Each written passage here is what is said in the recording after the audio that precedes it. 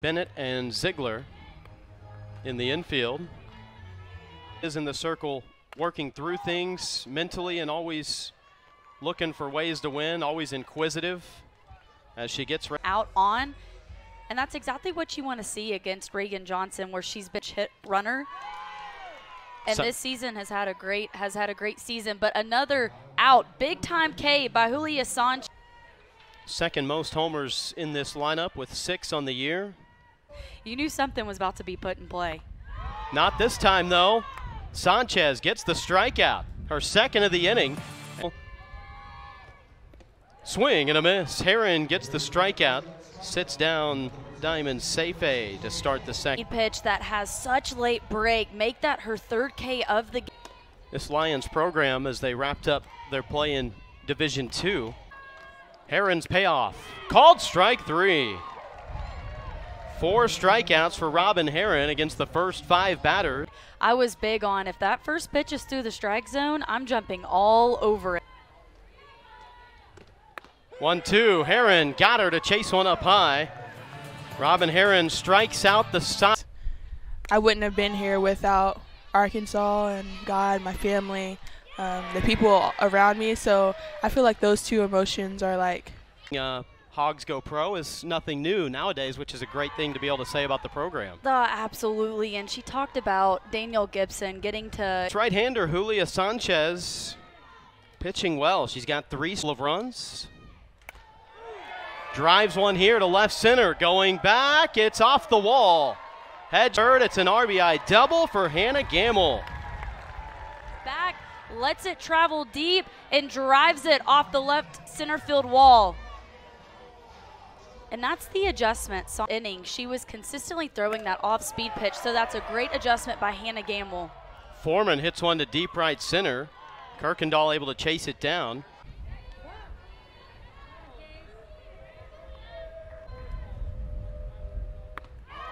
Got her swinging.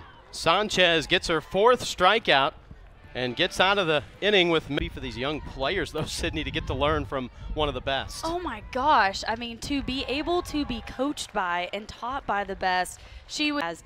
It just adds on to another reason as to why she's a great coach. And coached together in the NPF back in the days of the Akron team, as Rio makes the play for out number 2. Rio. In this play from Rio, she does a great job of reading the hops, staying in her program. You've got a ton of new players. Everybody's getting acclimated. Slap down the line. Gamble is on it. Pops up and fires, and it's in time. The hot corner, as we already know, and more times than not, Josh. The double over the weekend. Gets her swinging here.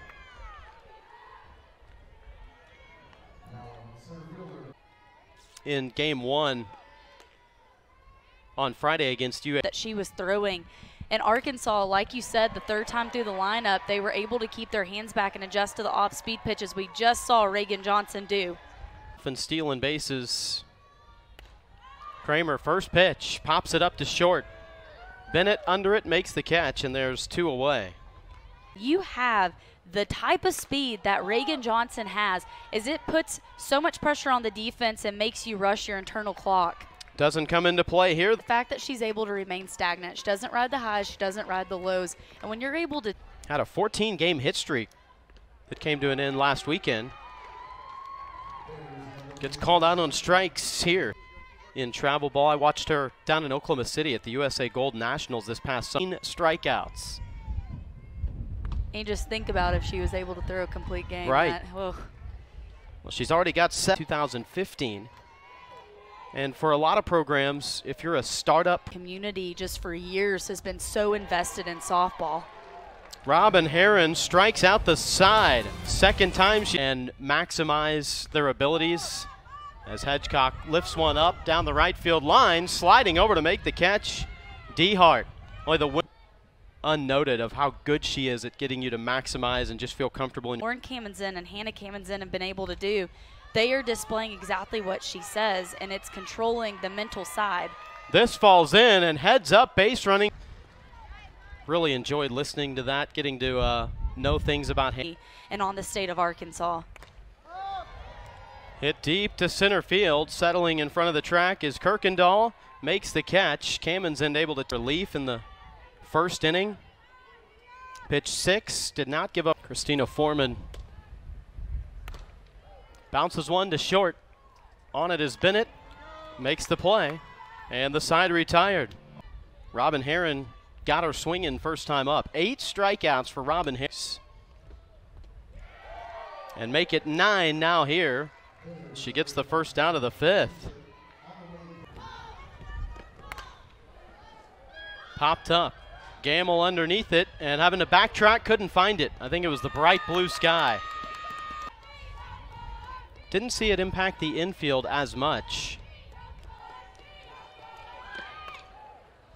On the bunt attempt, the catch made by Halverson. Able to creep in.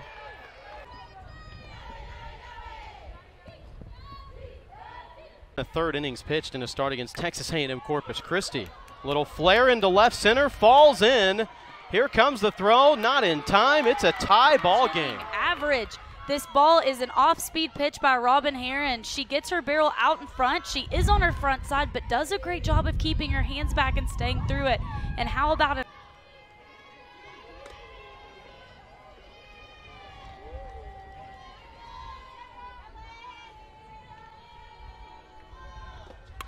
First pitch hit well to center. Johnson backpedaling, makes the catch in front of the track. And the side retired. She had one of the hardest hit balls I've ever seen anywhere on a late. How hard she hits it. This one popped up to short. Bennett under it makes the catch.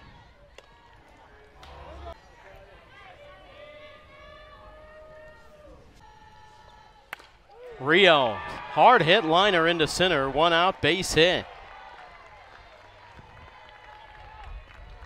Swing, driving through it. Johnson looking for the element of surprise, but the bunt goes foul off the bat.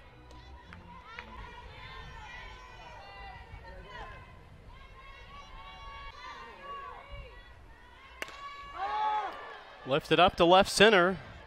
On the run is Kosak, makes the catch. 2 down. Line is shown. Sanchez with one of the more heavily ratio. Go back to your point earlier, Josh, about her success against Maryland, and then, you know, is too big, and that she trusts herself. Kramer, well hit. It's off the wall. Around comes Rio. She's in. Kramer's got herself. This ball is a little bit elevating the zone. She keeps her hands up and above the pitch, working to drive the top part of the ball off of that center field wall. Off speed pitch, and they were going up to bat, hunting that pitch, just as we see Kylie Halverson. But a great response by Sanchez to get the out. 5th as she retired the first 13 batters she faced in this. Above her rise ball and then staying back on the off speed pitch. It was 2 really successful pinch hitting at bats. Nunez hits it deep to center. Your glove and go on over out of the ballpark. Swing and a miss by Bennett. And strikeout number 10 for Robin Heron. This is valuable experience, especially for such a young team in a big atmosphere. Lions team has still got a shot to make it to their conference tournament as this is sliced into right field. 2 out single for the pinch hitter, Emmy Meehee. Quality pinch hitting at bats, and this ball's on the outer part of the plate. And for Emmy, she just stays on that outside pitch. Razorbacks turn into the ace. Shanice Delsis, she does have a rise ball that she's going to utilize, but she is a down ball pitcher. Griffith in the zone with her off speed, and for Shanice with her drop ball, that's what they can expect as she gets a big time K to cap off the inning. Camenzind with the throw down to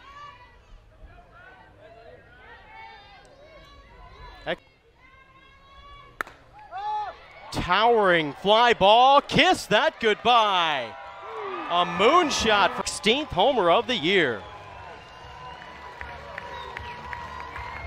And for Rylan Hedgecock, just her pitch by Sanchez, and it's up in the zone. Rylan Hedgecock keeping her hands up, working to be above it, and a moonshot completely out of Bogle Park. Just hadn't hit one out of the park. But catcher was a secondary thought to her growing up, as she lofts this into right field.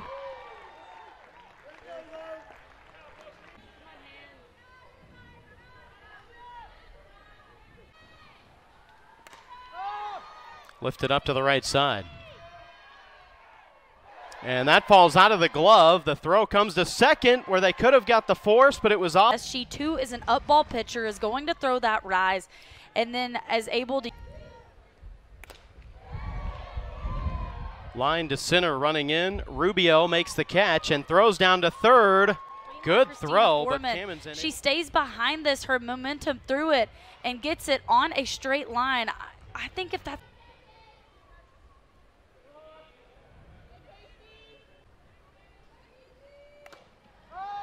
Jammed and popped up, and it's the first baseman, Williams, who comes running over to make the catch. That is a huge. Courtney Deifels talked about that resilience offensively with Riho.